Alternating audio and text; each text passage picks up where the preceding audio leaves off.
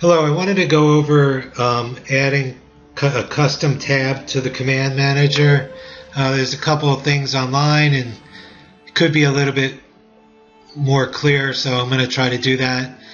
It's really easy. Just when you have a part, whatever, if you're in your part file or drawing or wherever you want it to show up, just right click in here and say customize command manager, and this will come up, and then you'll have all your tabs here, and then just come to this one and say, and right click on it and say rename tab, and just name it whatever you want, and I'll just name it my name for now.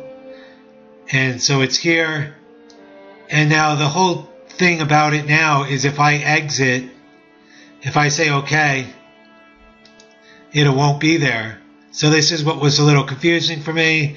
So we'll do it again, and I'll customize command manager, and there it is again. So the only really trick to it is you have to add something to this tab. So we'll just add anything. I'll add this, and then I'll say OK, and now there it is. So that's it. And if you wanted to get rid of what we just made, customize command manager, and you can come over here and just say delete. So that's it. Thank you very much.